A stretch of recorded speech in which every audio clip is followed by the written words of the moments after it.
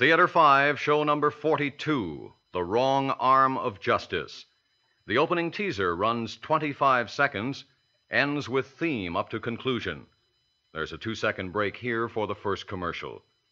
The first act runs 9 minutes 23 seconds, ends with the cue, "I'll present the evidence," followed by a music curtain. There's a 2-second pause here for commercials 2 and 3. The second act runs 9 minutes 37 seconds, ends with the cue, "They're always wrong," followed by a music curtain. There's a 2-second pause here for commercial number 4. The closing follows and contains full credits. The show feed will begin 5 seconds from now.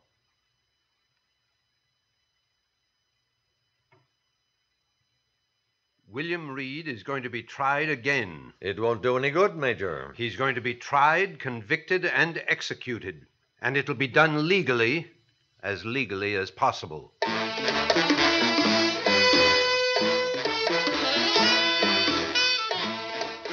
Theater 5 presents The Wrong Arm of Justice.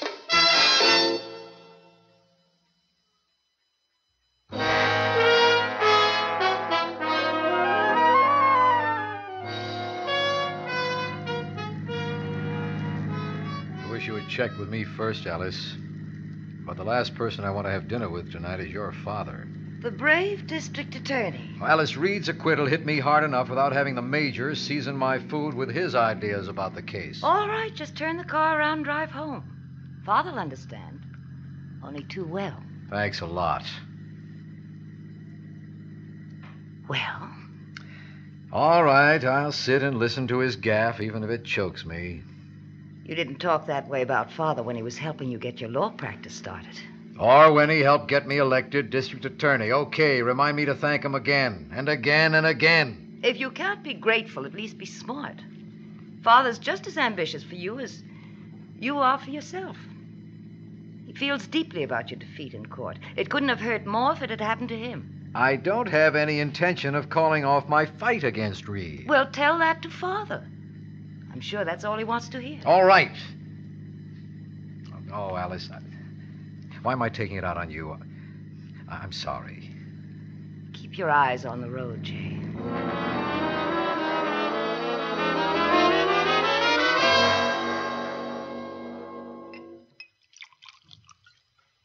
Are you sure you won't have another glass of wine, Jay? No, thank you, Major.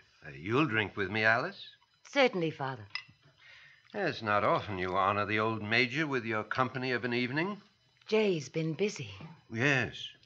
Well, now that Reed is free again to terrorize the public, you'll have a lot more time on your hands. If you don't mind, Major, I'd rather not discuss the Reed case. He apparently bought off the jury. I have no proof of that. Come on, son. You presented an airtight case. If those jurors weren't bribed, then they were afraid of reprisal by Reed's gang. Listen, the next time... Never mind. Oh, go on, Jay. I said I don't want to talk about it. Jay claims he isn't going to stop trying until Reed is convicted. Oh, sure. I don't care how long it takes. I'll get him. Yes, that's what you said in the newspaper interview. Your statement was printed side by side with Reed's. His read better. Major, get off my back. Oh, I'm sorry, Jay. I know the wound is still fresh. I did everything I could. Yes, everything you were permitted to do. Okay. Let's rehash all my mistakes. Tell me how you would have handled the case. Oh, no, Jay, no. I can't find fault with your prosecution of the case one bit. You made mince pie of Reed's defense, and your summation was brilliant. I was proud of you. Thanks. But unfortunately, your effort was in vain. He got to that jury. I thought he might. Major, I'll say without reservation that I believe Reed bribed or frightened the jury. But proving it is another thing. I've had each one of those 12 men down at my office. I promised them immunity. I promised them protection. Yet all of them swore they voted on the evidence. Ha! Should I have beaten the truth out of them? Well, that might not have been a bad idea, but I'll agree it wouldn't have done any good. Even if one of them stopped fearing for his life or the lives of his family, at best you'd get only a new trial. Then the same thing all over again. Decent people living in daily terror of that killer. and the law powerless to do anything about it. We are not powerless. You've got to fight fire with fire. Major, don't you think I get fed up seeing people like Reed go free? Reed's crimes are against the people, but it was my face that was pushed in the mud by that verdict. Maybe you like the taste of mud, Jay. Alice. No. I didn't mean this to develop into a family argument. No? No, sir. Now, we shouldn't be fighting each other. The enemy is William Reed. Let's turn our anger against him, and let's be selfish about it. Now, this acquittal is going to affect your career, Jay. Oh, you put up a grand fight, but Reed won. And after the dust settles, that's all the people are going to remember. You failed them. I did my best. Is that what you're going to say in your campaign speeches? That is, if the party doesn't dump you for a new candidate. Is that a threat, Major? Why should I threaten you, Jay? I want to see you get reelected. Oh, excuse me. That must be a call I was expecting. Did you know about this, Alice? Did you know he was going to threaten me? The threat to your career isn't from my father. And you can keep that prosecuting attorney tone out of your voice. Save it for Reed. What does he want me to do? What does he expect me to agree to? Come on, there must be something. The party can drop me and run someone else for district attorney, but he didn't put it that way. He said, if they do.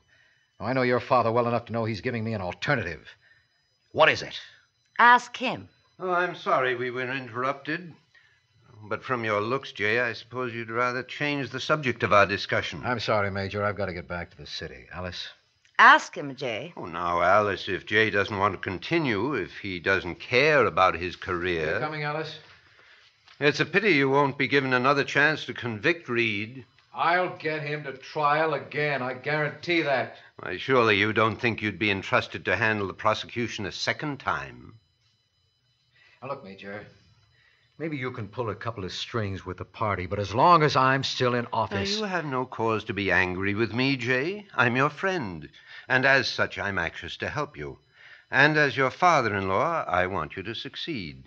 Why, if you play your cards right, re-election is only the second rung on the ladder. Someday you'll be governor. Major, I resent being maneuvered. And I dislike having to maneuver you. Then come to the point. All right. Now, I want you to listen to me without interrupting while I lay out some cold facts. Then you're going to have to make up your mind about something. Go ahead, just sit down and listen. William Reed is a cancer eating away at our city. You gathered the evidence. Murder, extortion, a dozen rackets. Is there a shadow of a doubt in your mind that the man is guilty? Certainly not. But you let him get loose again. And that statement he made to the papers. These are the hypocritical words of a monster. Listen to what he said. All I want to say is that my acquittal reaffirms my belief in American justice. Justice! Major, every cheap hoodlum who beats a rap always says that. Exactly. They make a mockery of the law. And each one who gets away with it breeds more disrespect for the law, more violence, more terror. The public has a right to be protected. Now, Jay, you've said you know beyond all doubt that William Reed is guilty. In court, you asked for the death penalty. Will you admit that even if you could have him indicted again, will you admit that your chances of convicting him are almost non-existent? What does this have to do with... An honest answer, Jay. I don't know. If he got to one jury, he might be able to get to another. Aha! There it is. More failure waiting for you. Frustration. But the public doesn't want excuses. They don't want the law to fail them. They want to be rid of William Reed. Now, you listen to me. I've stuck my neck out for you. I've assured some people that you want to see justice done just as much as they do. Now, these are the same men who will back you all the way to the State House. Thanks again. Oh, don't be a fool. We want you to try Reed again. Present the evidence. This time he'll be convicted and executed. I don't think I'm following you, Major. Jay, we've got him. We've got William Reed. He's our prisoner. Your prisoner? What? Are you crazy, Major? You can't get away. We can do it without you, Jay. Now make up your mind. You admitted you don't have a chance to convict him in open court. All right, but to take the law in your own hands... We have no choice. Alice, do you want me to do this? I want you to succeed. Well, Jay? When is this trial supposed to take place? As soon as we get to the farmhouse where Reed is being held. They're waiting for us. All right. I'll present the evidence.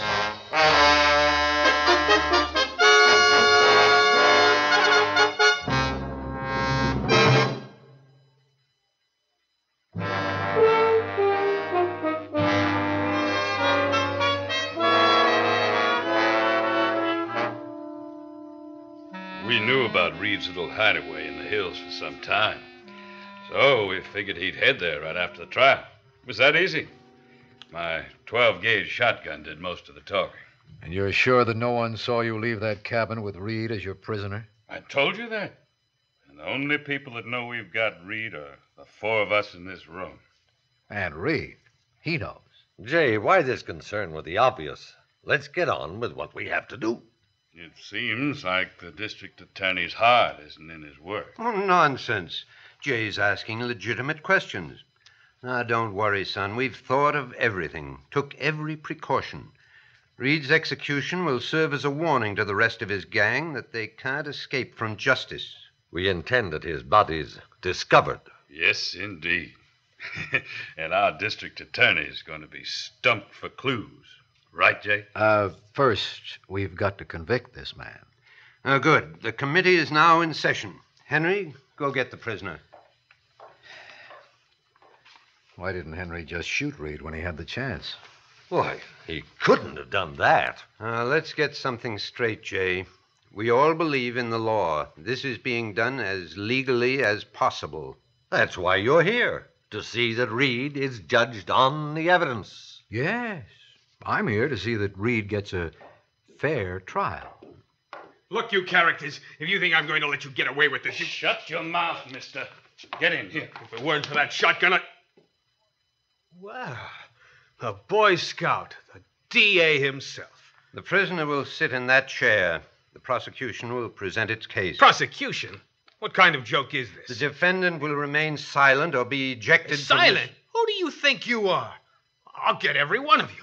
I'll scatter your brains. Take him back to his room. Why, you Boy Scout, you got together this lynch party. Well, you're on the list. You'll be the first to get... Watch it, mister.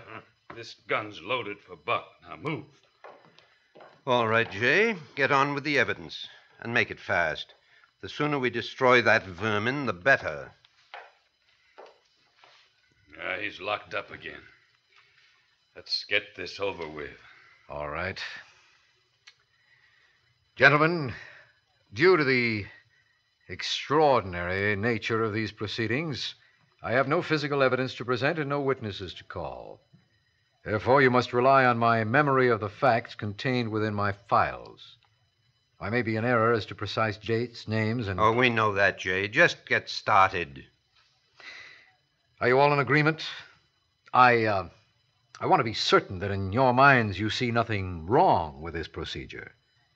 Incidentally, this evidence was not presented at the court trial. I'll accept your words like I do the gospel. Tell us the facts as you remember them. All right.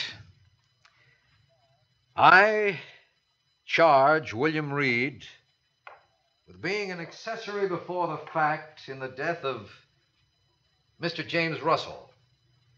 I offer that one Fred Logan, while in the employ and in behalf of William Reed, did enter the home of James Russell and cause him bodily injury which resulted in Russell's death. I further offer that Fred Logan made a full confession to the police in which he admitted he was ordered by Reed to extort money from Russell under threat of violence. Well, that's enough to satisfy me. Why, it's incredible. That was one of Reed's crimes I hadn't heard about. If I may continue. We checked Logan's confession. You don't have to tell us any more, Jay. I want to give more facts. so that there isn't a shadow of doubt left in your minds about Reed's guilt. That isn't necessary. I disagree. All of us are going to have to live the rest of our lives with the knowledge of what we're doing here tonight. Yes, he's right, Major. Go on, Jay. Thank you.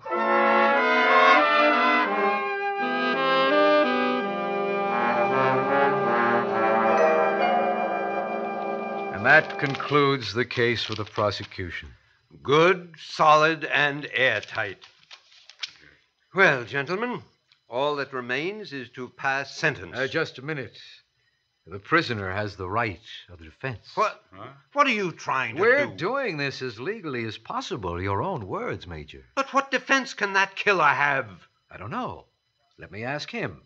I'll present his argument, whatever it is, and then you can decide on his guilt or innocence. Oh, it's a waste of time. No. Let's hear Reed's story.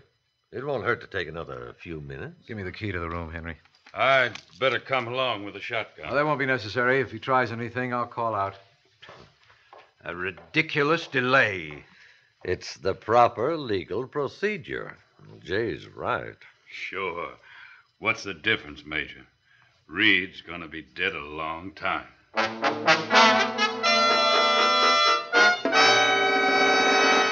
Name your price. Anything. Listen, you're the DA. You can't join in a kangaroo court. You can't. You're scared. Well, you're sure right I am. This is crazy. Please. Please. You're finished, Reed. All finished.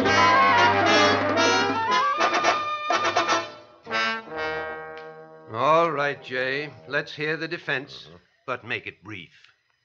As counsel for the defendant, I move that this court be dissolved as being illegal and unconstitutional. Huh? Motion denied. Proceed with the defense. Very well. My client denies the allegations. He contends he had no part in any crime concerning James Russell. In fact, he even denies having ever heard of James Russell. Right up to the last minute. My client also denies employing Fred Logan to extort money from Russell under threat of violence. Furthermore, he contends no acquaintance with said Fred Logan. If I may summarize, I contend that the district attorney lied, that he presented a false set of facts, that he described to this court a crime which didn't exist. John, remember you said that it was a crime you had never even heard about? Yes. You were right. It never happened. I fabricated the whole thing.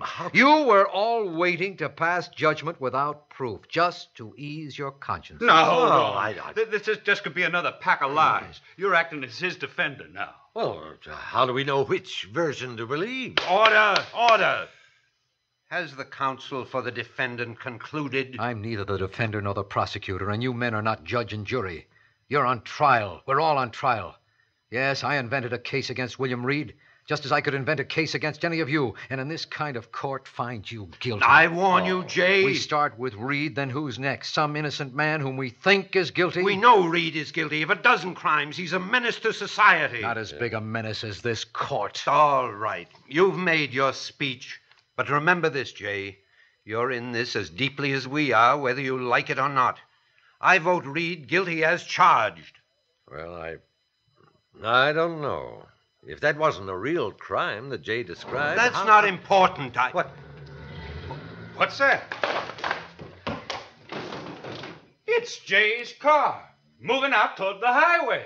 Jay, who can be driving your car? It's Reed. I left the room unlocked and gave him the keys to my car. You tricked us. You helped that killer escape. I kept 3 other people from becoming killers.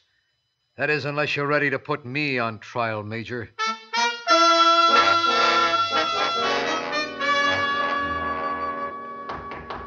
Come in.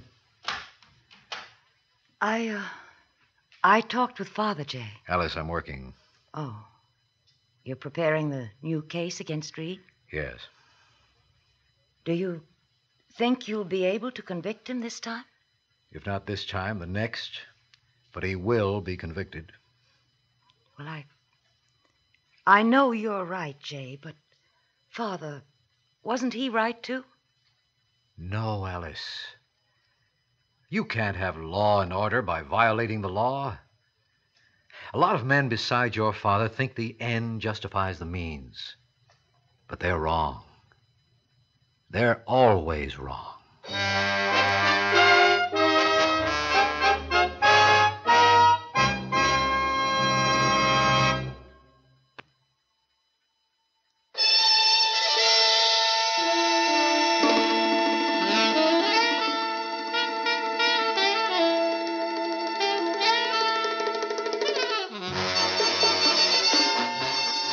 Theater 5 has presented The Wrong Arm of Justice, written by Leonard Stadd and directed by Ted Bell. In the cast, John Seymour, Connie Lembcke, George Petrie, Mark Daniels, George Baxter, and Marty Meyers. Audio engineer Neil Pultz. Sound technician M.C. Brock. Original music by Alexander Vlastotsenko. Orchestra under the direction of Glenn Osser. Executive producer for Theater 5, Edward A. Byron. We invite your comments. Write to Theater 5, New York 23, New York. This is Fred Foy speaking.